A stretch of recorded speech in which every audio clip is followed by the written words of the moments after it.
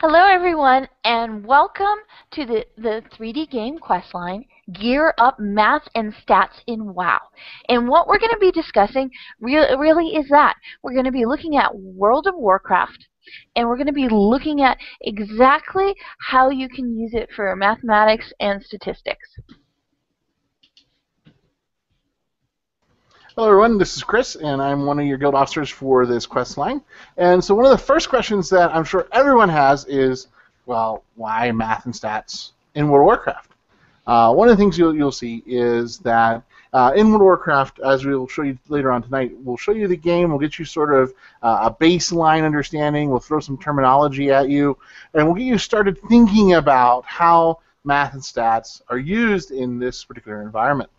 A little bit of background for me, I've used World of Warcraft in my accounting classes as well as my business classes to really look at the economy that is inside the game. So actually this math and statistics makes a lot of sense to me because you see it, I see it a lot as my students see it as they've worked through some of the assignments and the projects.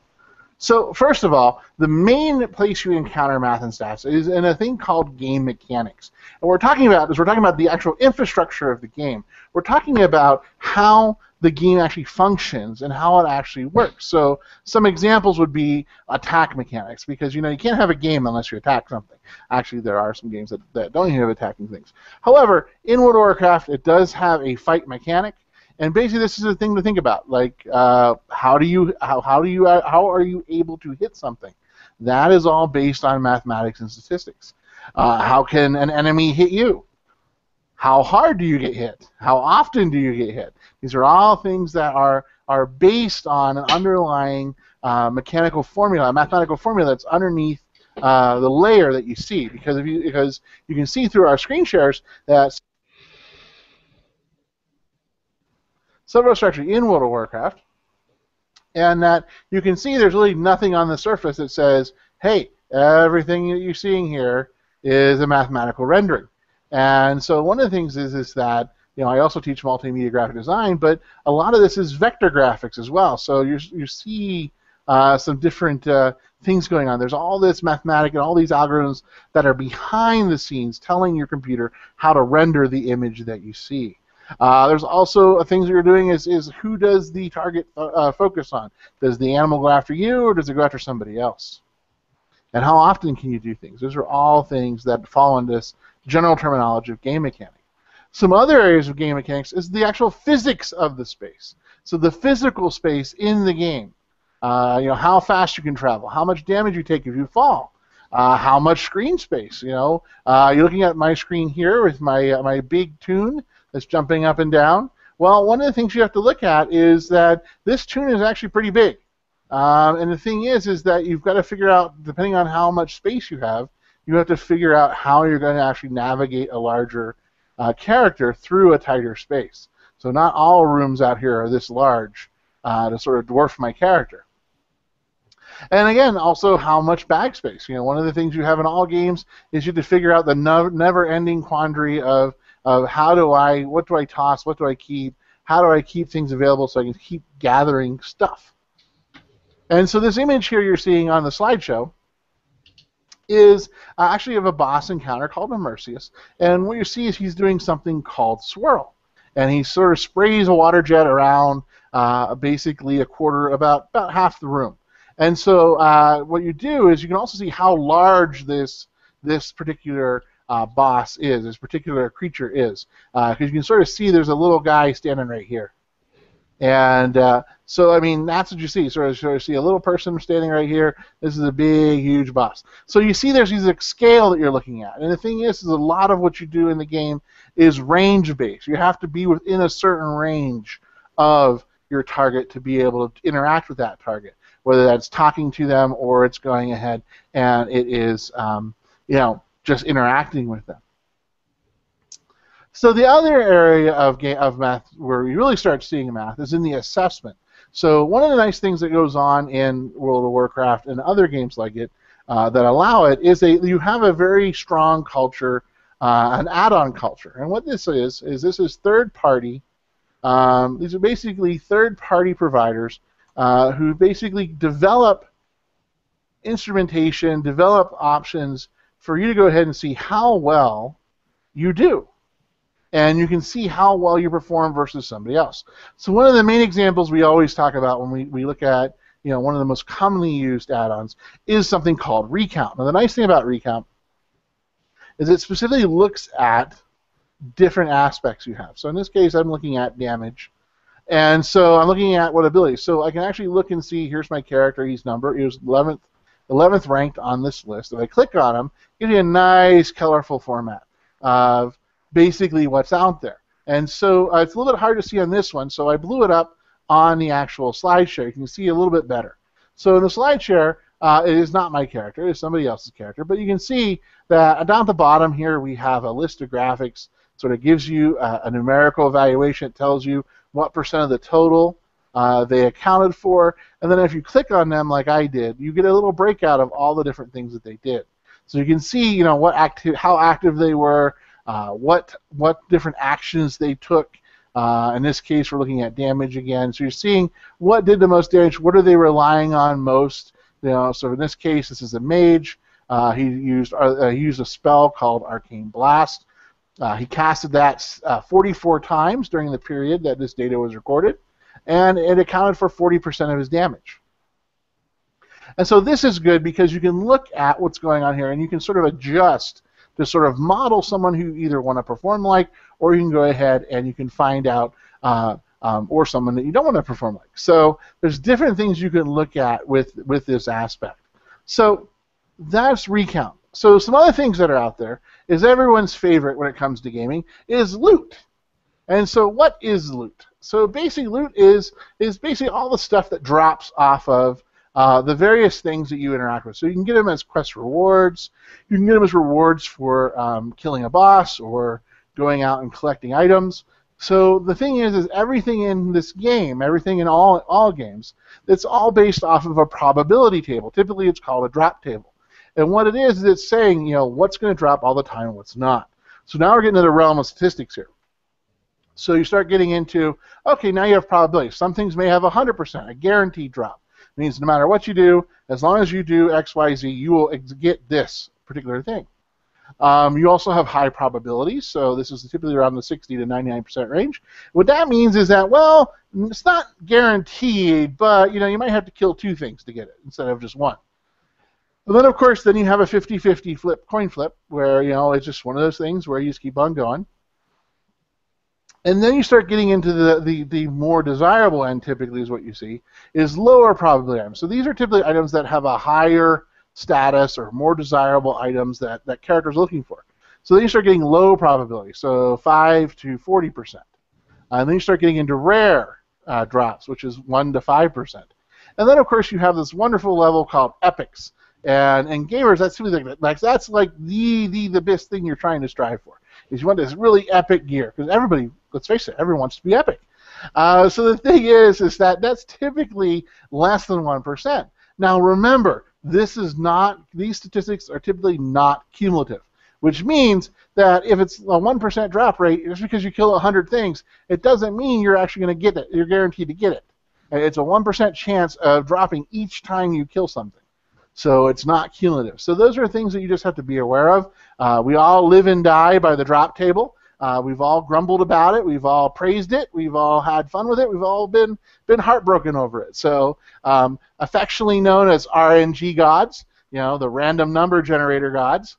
Those are different things that also affect how loot is dropped and distributed and things like that. In fact, one of the quest lines you'll actually talk about how do you come up with a system to distribute equitably a rare drop item. So the other aspect of math and WoW, which really is where a lot of players do this consciously and unconsciously. And this is the area of player optimization, otherwise known as theorycraft. And what theorycraft is exactly what it sounds like. It's taking a mechanic in a game, like the ability to hit something, like the ability to dodge, like the ability to do more damage or do more healing. And what it is you're taking that factor and you're finding out, what is the optimal way to build your character, because after all, In a game like World of Warcraft, an MMORPG, you start off at a very, very low level. And then what happens is you get to the max level. So you're always doing lots and lots of self-improvement. So there's a lot of self-improvement help tasks. Just like there is in real life. Same thing happens in these MMORPGs. There's lots of people trying to help you out and tell you this is how you should do stuff. And what they're basing it off of is they're basing it off of the idea of theory crafting. Now what happens is if you can look at this game a very analytical way of looking at the game, and you start taking sample sizes, and you start tracking specific events and specific phenomena in game, you can create an algorithm. You can create a mathematical formula that will somewhat predict what's going on in the game. And so what happens is that some games are very open to it. They will share this with their players. Other games, the players are setting up different items so that way they can go ahead and they can passively grab information from the player while they're playing the game, so they can sort of amass and aggregate that big data, and they can come up with their own drop tables and theory craft and stuff. And some of this stuff is just people sitting at their home and working out a mathematical formula and saying, this is what I think. This is based on my observations. This is my hypothesis. And so theory craft is an exceptional example of where math, statistics, and gaming meet. And theory craft exists in basically all large games that are out there. So basically for us, one of the things we're playing around with is we're going to be playing in World of Warcraft. So that is definitely one of our places that we will be showing you. So really, what you see here on the screen, this is our laboratory. This is where we're going to do a lot of our examples. This is the example we're going to do. If you don't have a character in World of Warcraft, you can definitely make one. But also, if you're a popular fan of another MMORPG, I guarantee you a lot of these same ideas will apply to your MMORPG of choice. But again, all of our examples are going to be based out of World of Warcraft. And we also have a special guest with us tonight, who's actually one of the guild members in Noble Trail. Her name is Grid, so I'll go ahead and let Grid say hi. Hi. And as you're talking, some of this sounded so very complex. I happen to be in a K-12 setting, and it doesn't even have to be that. There's just numbers everywhere. I mean, you can start with the most simplest of adding and subtracting, or, the bigger number is better than the little number kind of thing, to something that is more complicated. But what strikes me about playing World of Warcraft is, in math and statistics, is that you can actually apply these mathematical concepts. So it's not just this theory of what it is, it becomes very real as it was being described.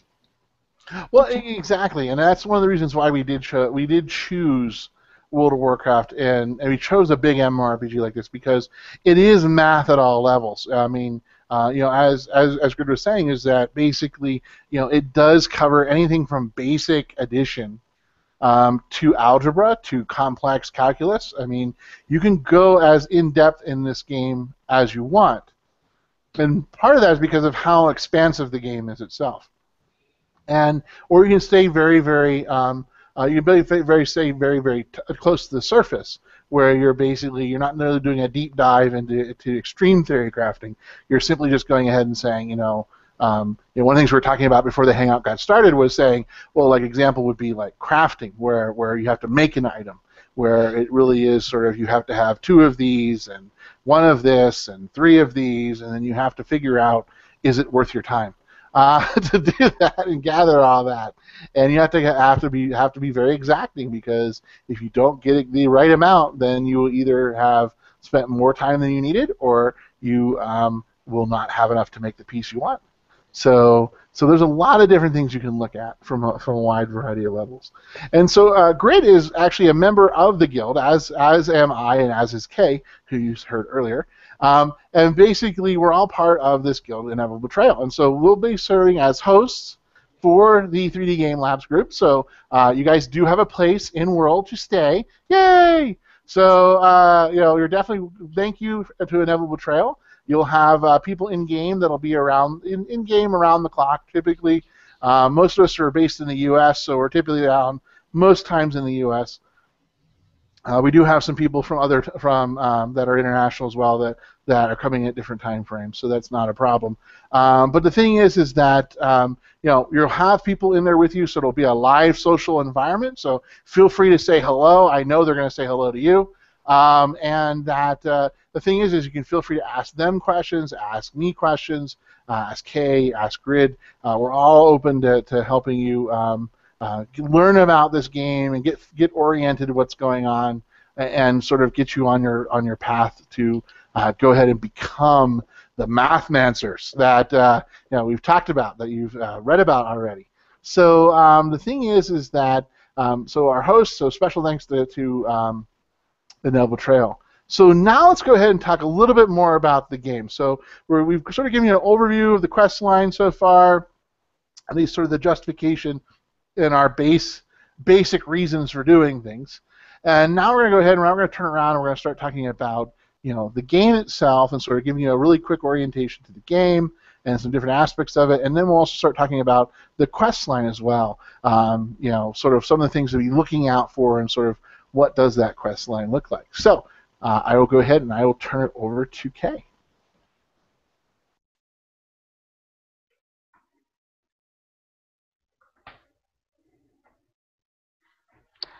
Okay, so one of the things that we're just going to go over today, and we'll go more in depth into this, is in World of Warcraft, there's basically 3 roles you'll be playing. And of the 3 roles that you can play, they have different math and stats that go with each of them. This first one that we have up here is a tank.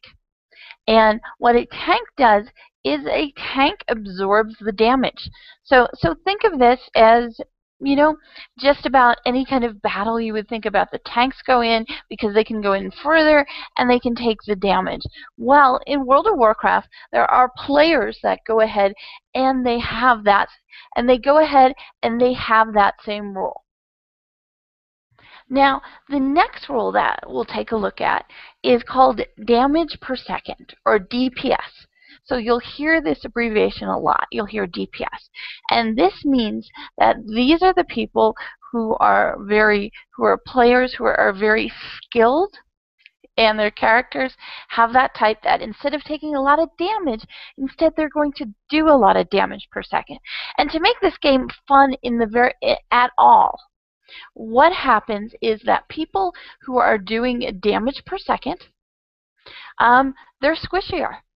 The statistics on their clothes and equipment do not allow them to take the same amount of damage that a tank does. So World of Warcraft is set up where you can solo, but really if you're going to be doing the gameplay at the end, you have to have all these 3 roles, and you have to have them working collaboratively. And the next role is called a healer. And a healer, basically what they do is they heal the tank and they heal the other DPS in their group to make sure that they stay alive in an encounter. So the stats that each of these 3 types of characters have is extremely different. The first one, tank, is stamina. So it's all about taking that damage, or it's dodge, where they have to be avoiding that damage. DPS, you're going to want damage per second. Things that are very crucial for something like that are critical strike, and that is abbreviated to crit by a lot of people. And the other thing that's very important is haste. Now, when it comes to healers have a statistic that they look for. There's 2 of them actually. One is spirit, and spirit actually helps them heal. And the other one is going to be intellect. So depending on what role you're playing, you have to look at things very differently. And any time that, say, you would get any kind of piece of equipment, and Grid, could you open up your character? I'm on your screen now. Could you open up your character sheet so we could just take a little bit of look at your equipment? Okay, you'll see in the corner there that when you look at our sheet, it has each piece on there, and Grid's a lower level priest, so she's a healer. And Grid, what level is your is your healer there?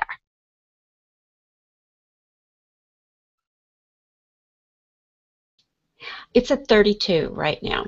Okay, and that's the thing about it. You know, you were so right about numbers being everything and the being everywhere.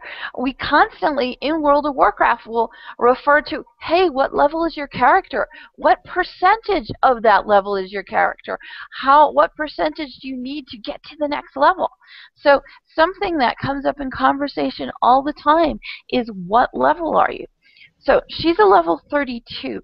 So it wouldn't be, I would say it's not as complex at level 32 as it is at the highest level you can go, which currently is level 90.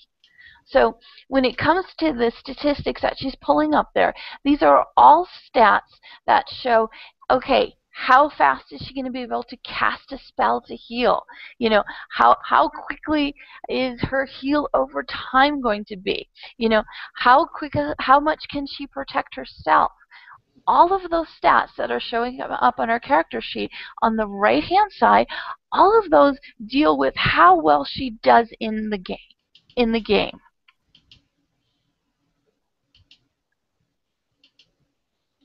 So let me pull up the next thing, and we took a screenshot of this so you could see it just a little bit better. Okay, so while Grid was a healer, what we pulled up here was a mage. And a mage does damage per second. And Chris wanted to talk a little bit more about the math and stats that go into DPS, so I'm going to hand it over to him. Okay, so as you see on the screen here, what you can see is that there are several different pools that you have. So you have a little stat bar, and what it is with a mage, one of your most important stats, or your priority stats, is intellect. And the reason for that is that intellect really sort of sets up your ability. I mean, it really sort of dictates what your spell power is. In other words, how hard do you cast. It also talks about crit, so in other words, how much do you get chance. And actually, in most games, when you hear the word critical strike or crit, what that means is that's the percentage you are able to do double your normal damage. So typically, whenever you critically strike somebody, it's 2 times what your normal damage would be. And so that's what we're looking at here with critical strike. So it's how many times can you get double the damage. And so obviously, as a DPS, your goal is to get the bigger the number, the better. So that's the different things that you have when you're looking at the different aspects. So you can see all the different variables you have. So you have strength here. Not really useful for a mage because you're not really supposed to be hitting things over the head with your staff. You can do it. It's fun to watch. But it's not really what the gamers expected you to do. Next up is agility. Agility is the ability to dodge, and while some mages like the ability to dodge stuff, again, that's not really your job as a DPS. Your job is to not necessarily be the focus of attack. Your job is to be able to do lots of damage really quickly. So stamina is a nice thing to have because if you do happen to get beat on, and again, a lot of the mechanics in the game do have something called area of effect or AoE type of damage, so you'll take that. So stamina is not a bad stat to have. Intellect, we already covered intellect, but intellect gives you lots of stuff, lots of good stuff. Spirit is, again, one of those not so useful stats. It does help you with something called mana regeneration, which means how fast you get your mana back between fights, and also during a fight. So again, your main focus as a mage is going to be your intellect, at least as your primary stat. And then down here at the bottom of this slide, you'll see it says spell. Because you're a mage, you're a magician, you're casting lots of spells. So this is actually relevant. So melee, not so relevant because, again, you should not be bonking things on the head with your staff. You can do that, but again, it's not the most effective use of your time if you're a mage. If ranged would be if you have a weapon and you're using it. Again, you're not using any weapons because you're a mage, you're casting, so range doesn't work either. But if you're a hunter, ranged would be what you're looking at. So next up is the spell area. So you can see here in spell, it says spell power. Spell power in World of Warcraft is basically how much additional damage do you do in addition to what your normal baseline is. So it's a little bit of a buff. So the idea is that with the spell power she has, Maskrikova, is that on top of what she normally casts, she does an additional 31,440 points of damage. In addition to that, she has 18% haste, which means that's how fast she can cast things 18% faster. She has a 15% hit, which means that, which actually in the game of World of Warcraft, 15% is what you want. So you want to be at 50%. That means you can never miss. And then basically you see things like mana regen, combat regen. What this means is how well Maskrova can actually regenerate the mana, which is the ability that she uses to cast spells. So every spell she casts consumes a certain amount of mana. So you're starting to hear that optimization thing here, aren't you? And the next thing up is crit chance. We talked about critical strike already. The idea is that she has about a 19% chance of getting a double damage strike. Mastery is also important. It's an important stat to a arcane mage, because what that does is that allows her to do up to 67% more damage if she has a higher amount of mana. So the thing about an arcane mage is they have something called Mana Adept, which is a special ability. I know, starting to slip into geek talk here. The thing about it is that really what's going on here is that that percentage applies, allows her to do more damage the closer she is at 100% of mana. And so as she casts spells, her mana goes down, and that means that 76% bonus she gets, that 67% bonus she gets keeps dwindling down. And then after a certain point, it becomes negligible. And so it'd be better if she would have to decide if it's better for her to get her mana back, in other words, not cast so much, or pop a potion or something to replenish that mana, or if she wants to keep casting and let her mana keep draining. So there's different decisions that she'll have to make. And so that's just sort of an example of some of the math that we have, because it couldn't be a math and stats in WoW presentation unless we gave you a math problem. So we decided to come up with a math problem. And so this is kind of what you see for, in this case, a arcane mage. So here's our assumption. Because with every good mathematical formula, you have to be given something. You have to be given the variables so then you can solve for that problem. So here's what we have. You have a mastery rating that is equivalent to give you a 10% increase based on your mana. And at your base mana, your base DPS, so we talked about a base amount, is 10,000. So this is all the math you do in your head or on a piece of scrap paper on the side. But you say you do it in the head, especially if you're doing it on a Hangout, because people can't really see what you're actually doing in real life. So what you do is you're looking at it, you're going, okay, so if I'm at 10% mana, then I'm only going to go ahead, I'm only going to do 10,100 damage, because it's only a 1% increase. So basically it's 10% of the 10% increase from mana depth. Then if you're at 25% mana, you're doing 10,025. And so basically that's because it's 2.5%. So in other words, 25% of the 10%. So don't you love it when we do portions of a portion? So we do percentages of a percentage. It's always fun. And then at 50% mana, you would be at 10,500. And that's because you're at 50% of 10%. And then at 75%, you're at 1075. Don't you just love round numbers?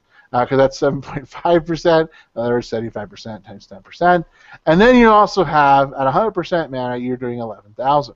So the maximum amount, so the very first cast this mage would cast would be doing 11,000.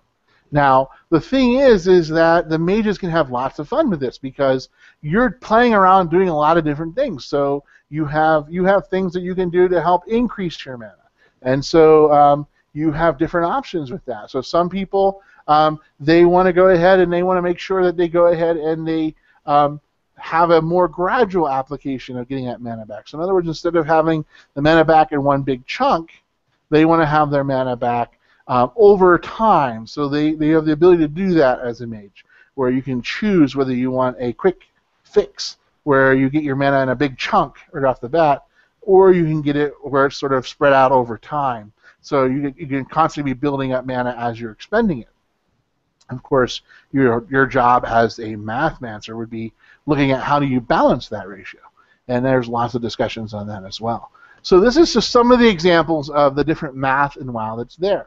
And so these are things that you have to think about. And there's some stuff we're going to start talking about on on the 7th coming up. We'll be having the presentation. We'll be again a very basic, another sort of, it wouldn't be a basic because this is really the basics. It'll be more of a little bit of intermediate look at the whole bit there, and that'll be on Saturday.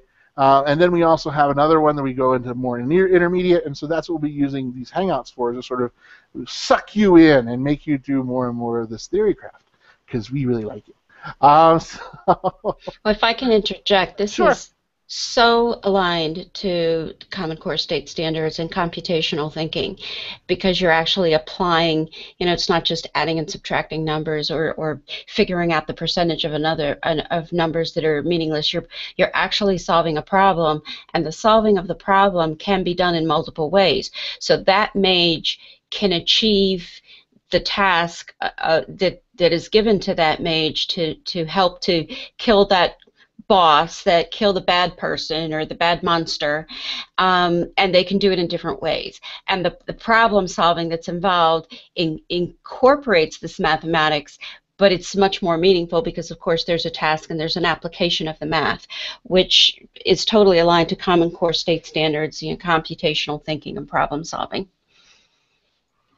Yeah, no, definitely. I mean, I was looking at some of the competencies I have in a lot of my classes. My area is in CTE, and we have some different classes that have a mathematical. And so this is a lot of what we're looking at. We're looking at how do you do optimization, whether it's production optimization, or if you're going ahead and looking at any sort of performance optimization as well. So this is this is a fun way to sort of look at it and say, okay, you might not know how to do this in real life because maybe you don't have the work experience on. But I know some of you may play a game like this, and these are some things to think about. So once you give the students, for those of you that are educators, once you give the students the ability to go ahead and start looking at that, and you give them this practice example, they will start making the connection saying, oh, I don't do that, but there's something similar in that I have to do this, this, and this. And so that's the thing about it, is you can really sort of get back to that relevance stage where you're talking about a very complex idea, critical thinking. How do you, when do you decide to pop, when do you decide to go ahead and replace your mana up to a certain point? What points do you go ahead and do it? Especially when you have to deal with the wonderful world of cooldowns, which we'll talk about on Saturday. And those are things that basically means that you can't do things until like a minute expires or 30 seconds expires or whatever.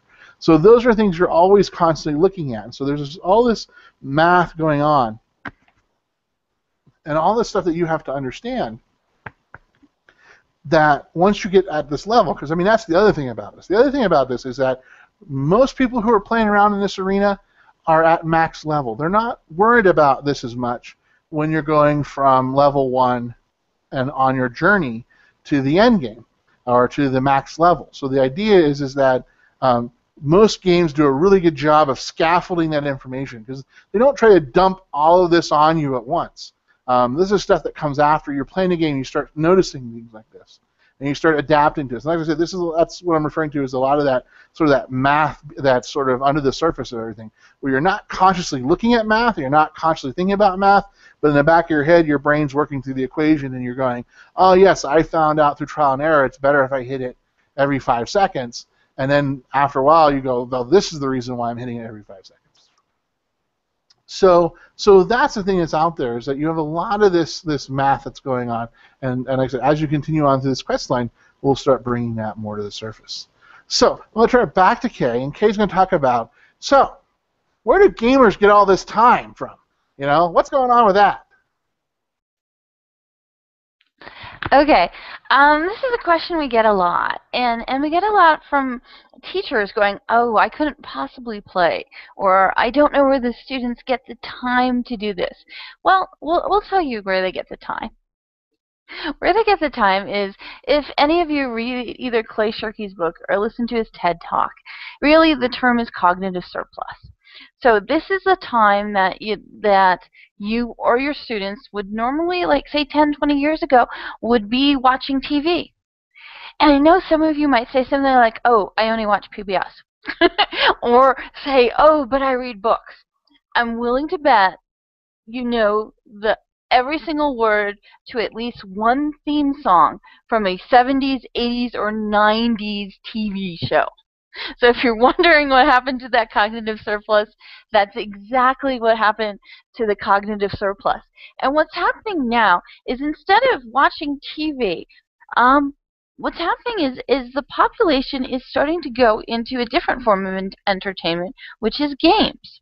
And as you can see, with games like this, it does take us over to look at possibly other things. Now, when you've been listening to these numbers, you might be thinking about something else.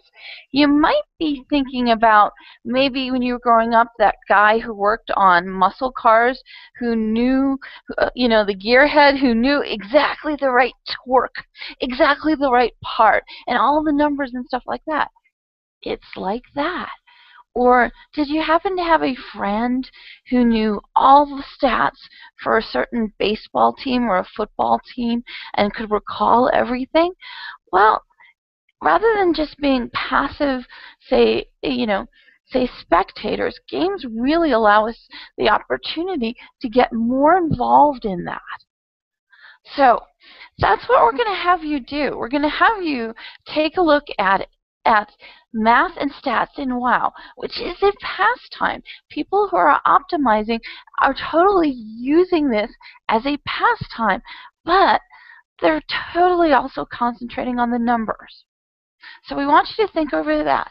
And we'll just go over the quest line really quickly for you. And the quest line, just so you remember, 4 hangouts, and this one is included. And we'll do Gear Up the Basics on Saturday. The Saturday after that, we'll be talking about the item level 550 challenge.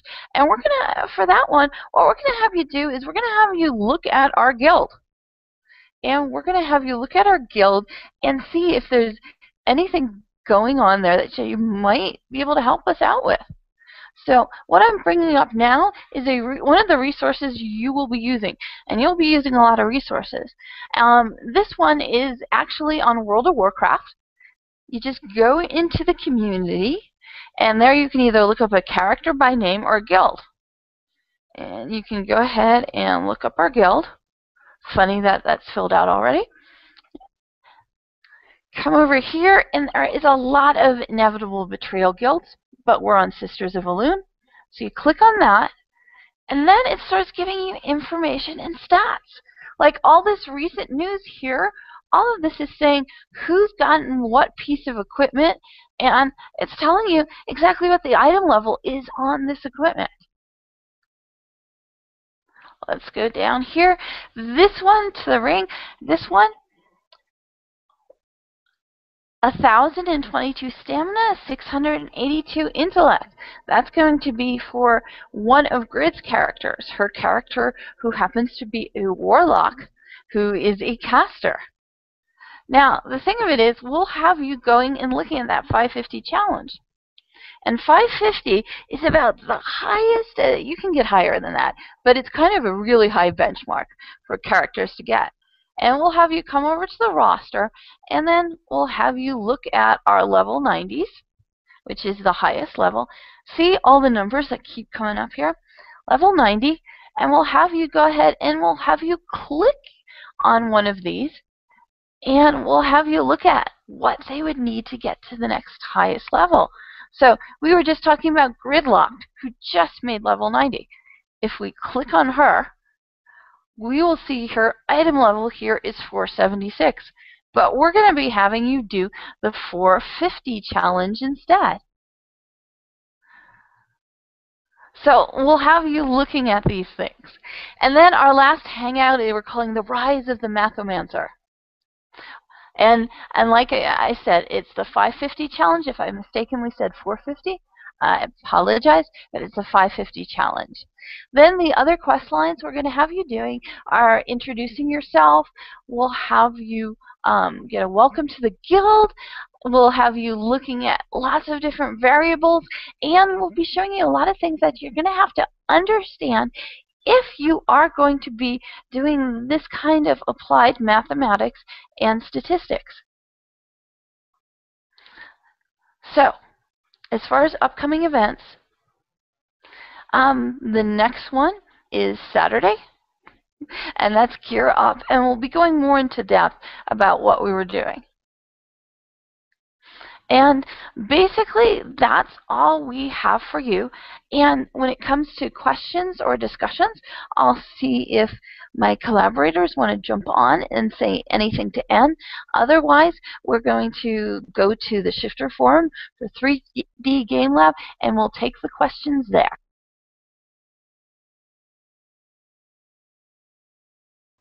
No, I do not have any questions. So I look forward to hearing from everyone and looking at the discussions that go on in the Shifter account. And we'll see you guys, and it'll be a lot of fun over the next 3 weeks. So I will see you on the Shifter boards and in game. No questions here. I look forward to seeing the quest line progress. Yeah, it's going to be a lot of fun, and like we said, we will have you looking at our guild to give the recommendations and advice to our guild. So thank you very much, and good night.